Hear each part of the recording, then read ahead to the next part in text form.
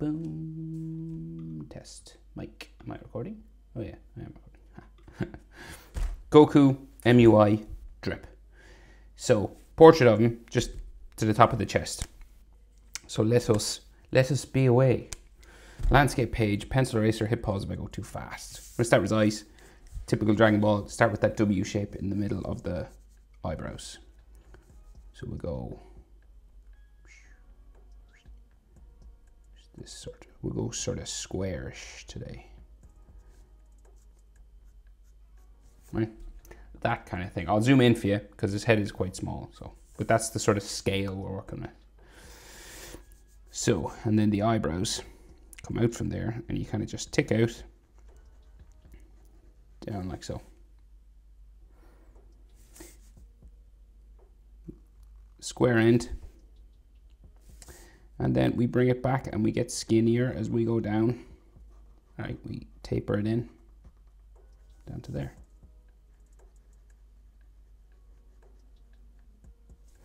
Like that. Same on the other side. So check mark, tick, going back this way. Curves down the end. And then square end. And then bring it down.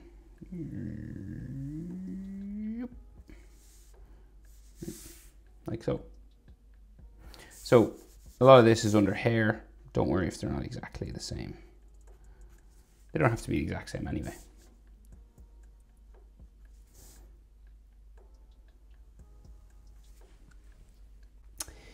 Okay, so eyes, right? So square eyes, small line there, longish line here, and then we just join those together.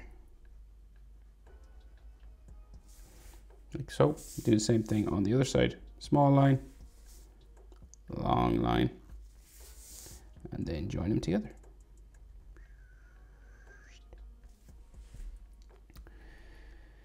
And then his iris, half circle just underneath the eyebrow. Serious Goku.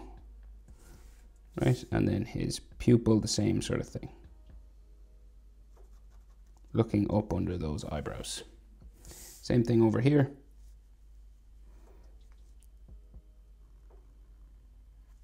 Half circle.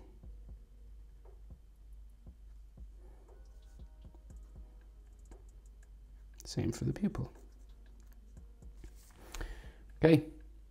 He could have some frown lines just here. And then his nose. We'll go right of center. Sometimes you can go left of center, right of center. It doesn't really matter.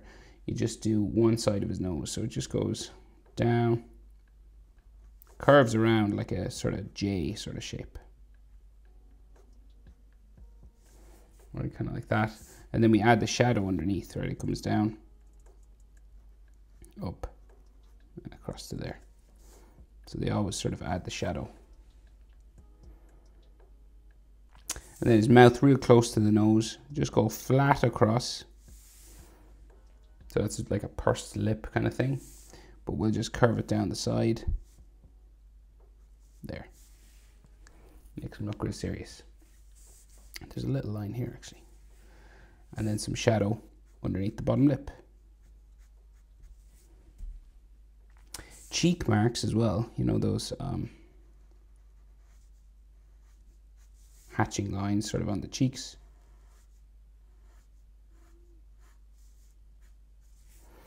Like so. So that's his face, the features of the face, and then his chin just down here. Like in Dragon Ball proportions, they are kind of in proportion, right? So it's like eyes to the bottom of his nose, see? Or just to the tip of his nose there, is about the same as the tip of the nose to the chin. So here to here is about the same as here to here. And then bottom of the nose, this sort of bottom lip shadow is about the same as bottom lip shadow to the chin. That's like about halfway between nose and chin. And nose is about halfway between his pupil and his chin. Okay, roughly. Okay, just if you're wondering. And then you can do the jaw. Up the side. Like that. His stopping about mouth level underneath the edge of his eye, like in the eyebrow there, crossing the mouth. And it's fun drawing Dragon Ball because that's kind of nearly always the same, unless like the head is tilted or we're in a pose or something. Because about here is where you want to like change direction. So you want to like change direction for his jaw up the side of his head. Like that. Same thing over here, pretty much. This sort of wine glass shaped face, okay? So his ears and stuff are underneath his fringe for his hair, right? So he's got like those 4 hair fringe spikes, classic Goku, right? So we go number 1. And if you draw over anything, you can just erase these lines. 2. This one kind of is the part for his hair here. And this one comes down across his eye. Back up.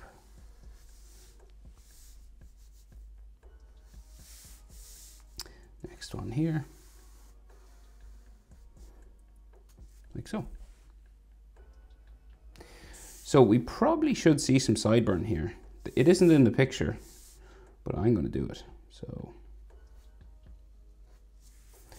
that's just my opinion. And then his ear will come out from around the sideburn. You don't have to add that sideburn if you don't want, but I'm so used to drawing these characters that looked like it should have it there. And then ear lines inside. Bum,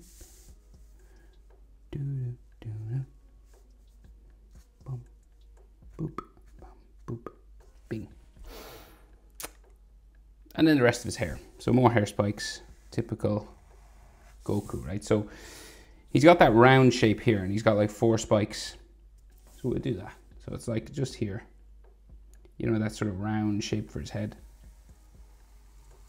Kind of here. And then 1, 2, 3, 4 on this side. And then like 5 maybe on that side. So these ones will be around here.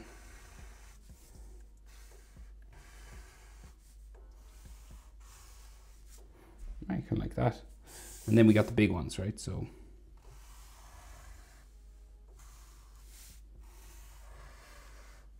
they're kind of like shark fins, that kind of thing.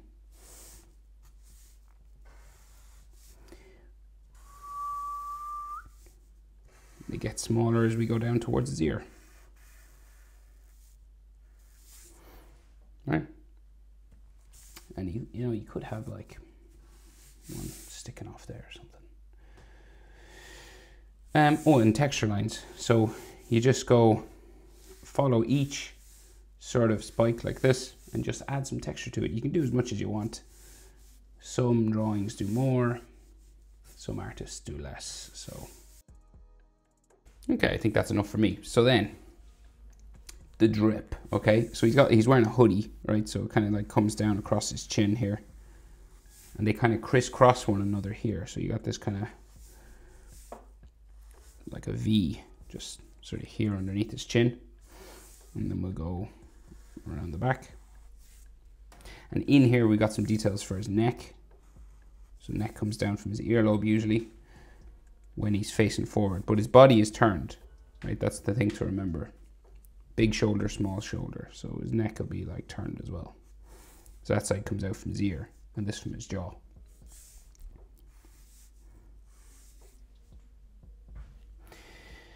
So we've finished the sort of hoodie part, right? So we kind of like step down for the folds, right?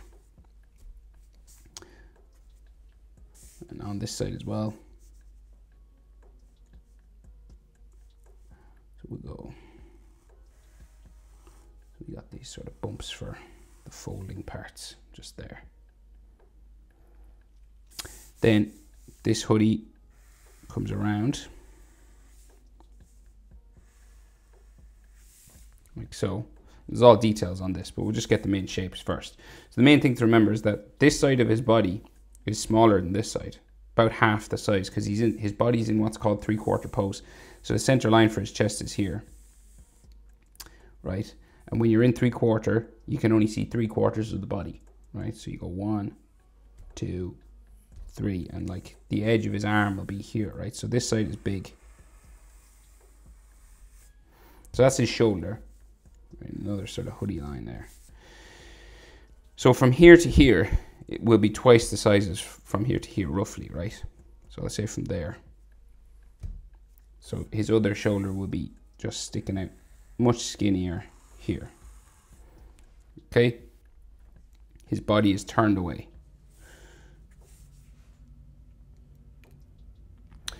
So once you get that, we've all the details inside, right? So we've got like a line for his shoulder here. And we've got some stitching on this coming down like so. And then he has a strap that comes across his shoulder here. So it comes down with a bag or something just coming across here.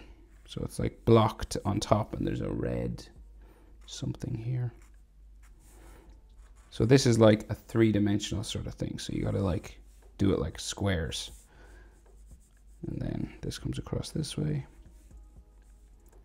Down like so.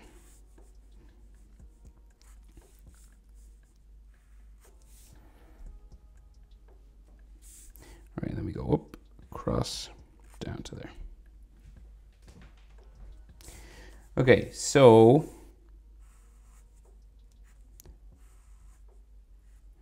these hang down from his hoodie. Right, so we've got one hangs down behind the bag there, and then they go up on string, and they're just black. So we'll just go up to here, right, like so.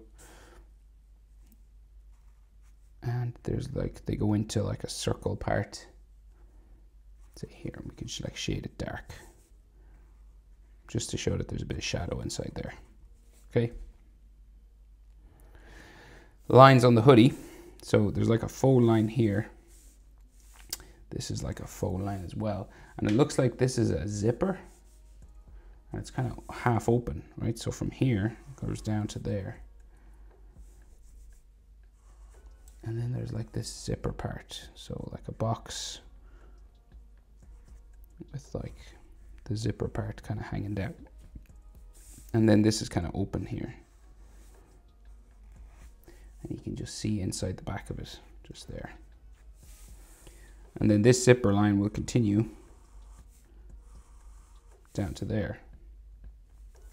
And it has more edge line details on it. And on this side as well. Right, and then something else on this side, kind of like that. So this bumps over that fold down to there, like so, and then the zipper sort of part inside here as well, like this gray section just coming down like that. Right, so then more sort of fold lines, just going towards his armpit, like so. And on this side as well. So his armpit is like here. And he's got that stitching line over here as well.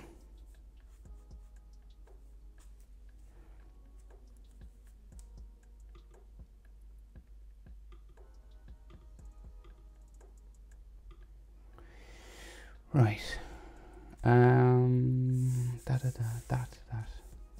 Okay, I'm just making sure I'm not missing anything. So symbol is now writing. So he's got his training, you know, the one, I think that's what's on the back of his orange standard costume here. So you just do a circle, and then there's this calligraphy sort of writing and stuff inside. So this is like normally done with a brush. So we'll just do a line down like this, and we'll kind of thicken it up on top. And you just sort of do your best, kind of, you know, you're just kind of making these symbols, copying them as best you can. You don't have to get them exactly correct.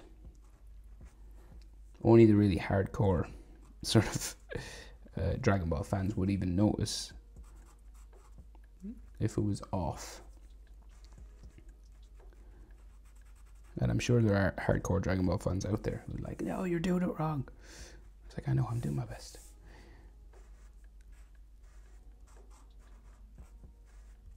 Right, something like that. And then we have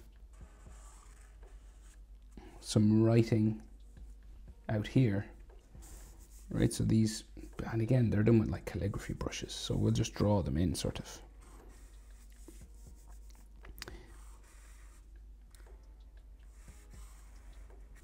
And we can color them black afterwards.